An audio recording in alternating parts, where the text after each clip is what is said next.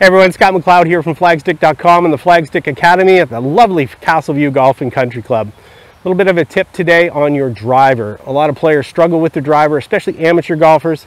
Common thing that I see with a lot of amateurs is when they make their golf swing with the driver, they try to get themselves in a position that's more like an iron. What we end up seeing is the chest forward, the pelvis forward, and the hands way ahead, and the club working down and open as well.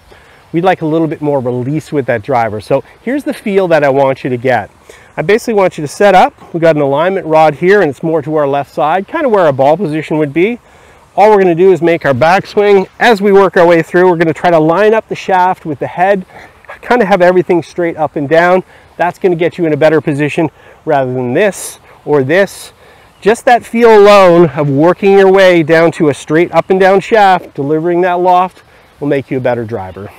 Work on that tip. If that helps you out, please just give us a follow.